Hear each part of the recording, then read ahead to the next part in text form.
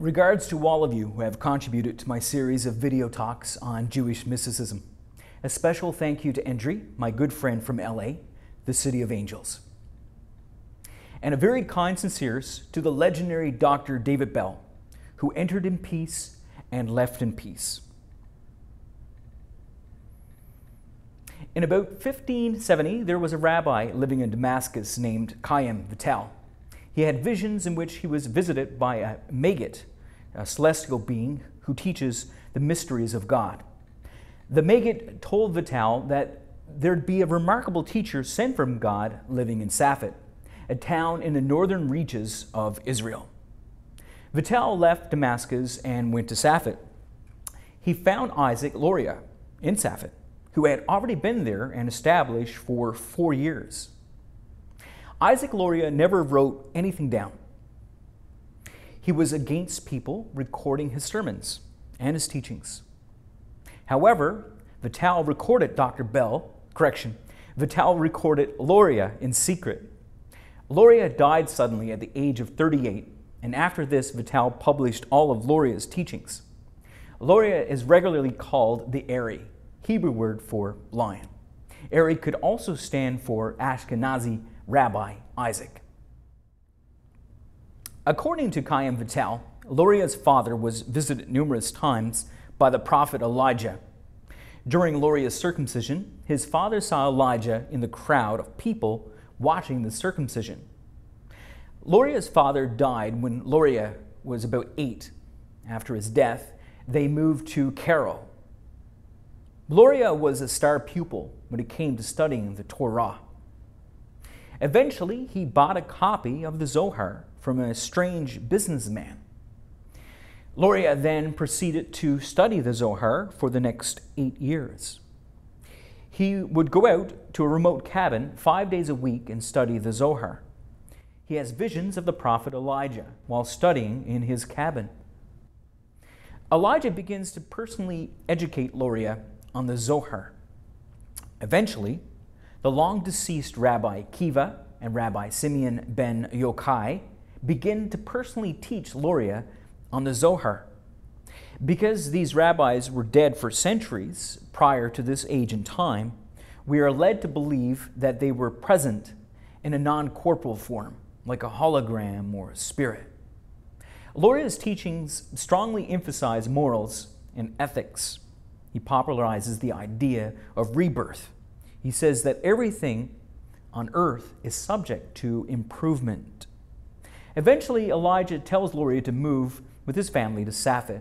They stay in Safed for about 6 years until Luria's death. Isaac Luria's Kabbalah begins with Ein Sof. Luria says that there's no way for creation to come directly out of the limitless nothing of Ein Sof. Luria said that Ein Sof made a space within itself for creation to occur. This was called Zimzum, which means contraction. It's like someone sucking in their gut, contracting within oneself so as to allow for emptiness. Ein Sof was called limitless light.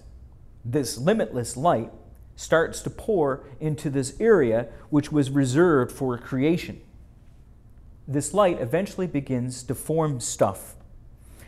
The first form is the head of Adam Kadmon. Adam here means human, and Kadmon represents primordial. Therefore, Adam Kadmon, a primordial human. The first step of creation must reflect God's image. Eventually, light keeps pouring in through and forms the first image of God.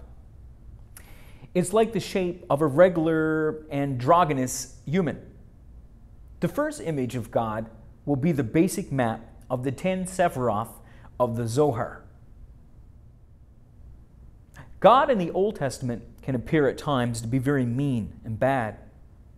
Luria proposed a completely new and revolutionary idea that something in God's nature isn't entirely good. This badness of God managed to get around the rim of the area in Ein Sof reserved for creation.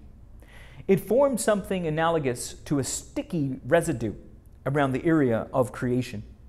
This residue was called Reshimu, We must unite the Reshimu with the limitless light to restore the world. All of the Sephiroth come from the combination of the spheres of the Reshimu and the limitless light. This was possible because Reshimu is much less rarefied than the limitless light. The limitless light is completely beyond our comprehension. But we can understand somewhat Reshimu and thus make it somewhat physically real. Ein Sof could never take any kind of form, but Reshimu allows there to be some forms. Since Reshimu is a bit imperfect, we are able to make it real. This idea of Reshimu creates the idea that God is an endless process. We must reunite God with the Reshimu and restore God to what he should have been at the beginning. In the space reserved for creation, we must imagine that all the 10 Sephiroth completely and equally occupied the space. The light and the Reshimu make the Sephiroth somewhat real. Because the light is infinite and constantly flowing, eventually some Sephiroth couldn't contain all the light. The first 3 Sephiroth were able to hold the light, but all the ones under it could not. The spheres were called Kilim because of the Reshimu. Kilim is a Hebrew word for vessel. The spheres under the top 3 weren't able to hold the light, and they shattered.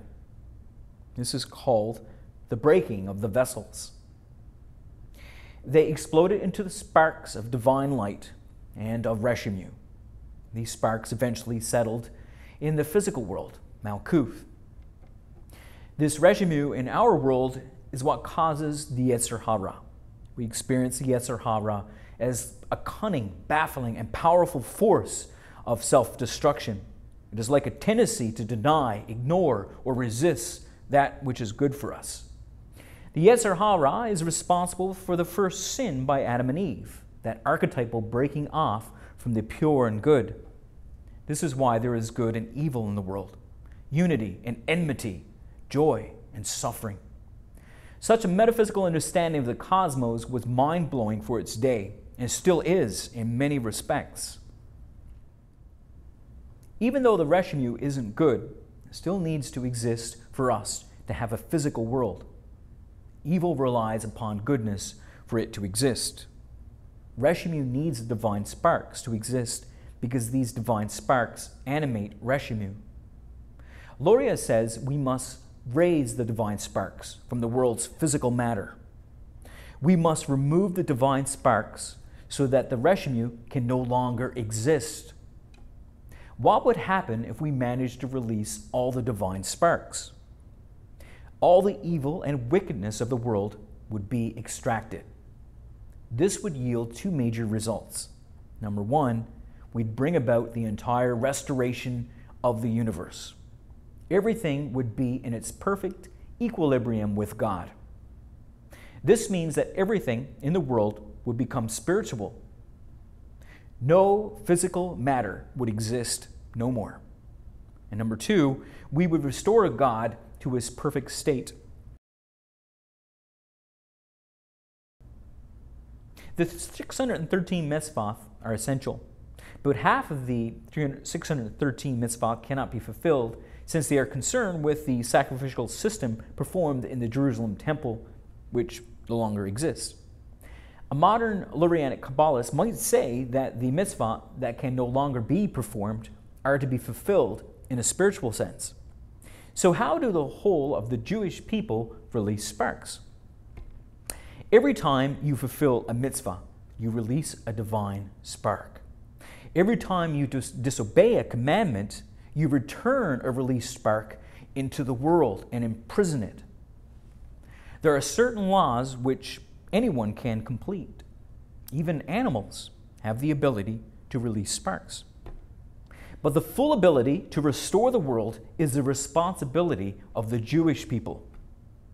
Luria wished to speed this process up for his adherents. He had a specific way of doing this. We only know from Chaim Vital what these teachings were, there were two important parts to the Aries way of speeding up the restoration of the universe. Number one, mindfulness.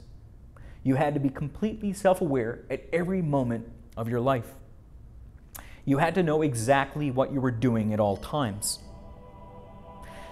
You had to practice this constantly. Only if you were mindful all the time, you won't disobey a commandment. You can't do this all the time, but you must practice it all the same. It was hard to know Luria's specific teachings because they differed per individual. Luria was a spiritual guide. The other way to help speed up the restoration of the universe was through letters and words. These were again made very important. Luria rewrote some hymns and prayers to include specific words that would stimulate the Sephiroth within our bodies. The Ari knew how to help start his disciples climbing the spheres. He would give each disciple an individual mantra, a word or phrase to meditate on. They would have to completely absorb the mantra, and this would help the disciples climb the tree of life much faster. If you can climb the tree of life, then you can achieve the Kabbalah you could. And then you've completely done your part in restoring the universe. If at any one given moment all the people of Israel fulfill a commandment, then the world would be restored. This hasn't happened yet. As Luria was well aware, the Reshimu exist everywhere, not just in this world. Each sphere had its own Sitra Akra, a dark side. The disciples had trouble coping with the Sitra Akra. It made it difficult to practice mindfulness. Luria provided different kinds of mantras to overcome the Sitra Akra. They were formulas to induce sounds and scents, as in paramystical phenomena. This fast-track method lasted up until Vital's death.